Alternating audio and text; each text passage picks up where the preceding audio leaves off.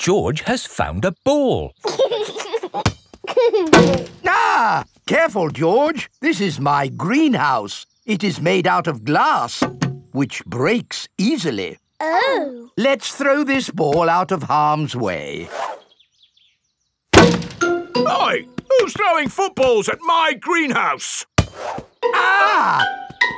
People who live in glass houses should not throw footballs. You threw it first! It nearly smashed my greenhouse! Call that a greenhouse? It's a pile of rotten old windows. It's good enough for growing tomatoes! I'm amazed you can grow anything in that rubbish tip. I'll grow more than you do in your fancy glass box!